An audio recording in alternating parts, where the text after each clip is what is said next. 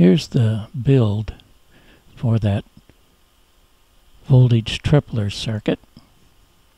An overhead view, and here I have labeled the components. This is the wiring diagram of this circuit, tripler circuit. Let's take a look at the first positive phase from the secondary of that transformer. D1 will conduct, charging C1, and it's going to charge it to the same amount as the output. The voltages are going to be higher with no load. You'll see that in the video coming up. But we end up with C1 charged 1 times V.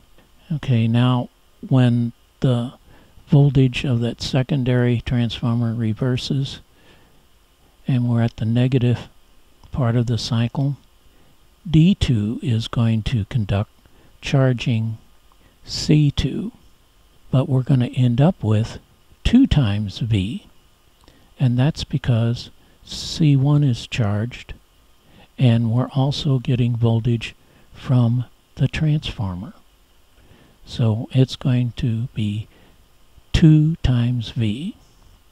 Now when we go back to the next positive cycle, D1 is going to conduct, D3 is going to conduct, and D3 is going to allow C2 to charge C3 to 2 times V.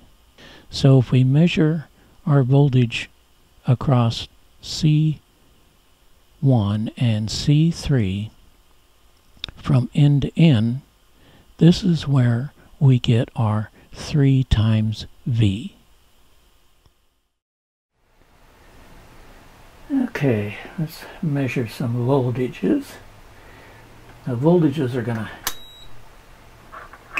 read high because there's no load on this. Let's change this to AC here and measure the AC voltage that our little 12 volt transformer is putting out, about 16.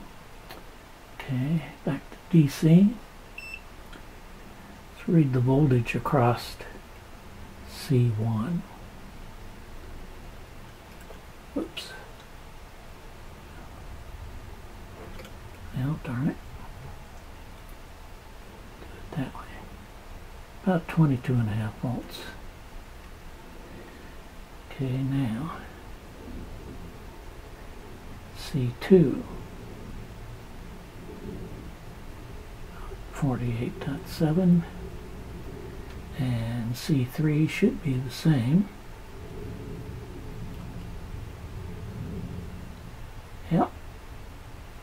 Okay, now when I go across both C1 and C3,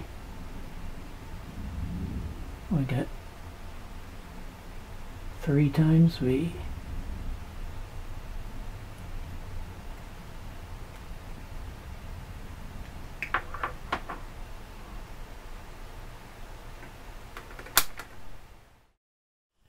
I tried putting LEDs in for the diodes to see if I couldn't capture the sequence. Well, my camera's not good enough, but you can clearly see that D1 does fire first and D2 and D3 follow.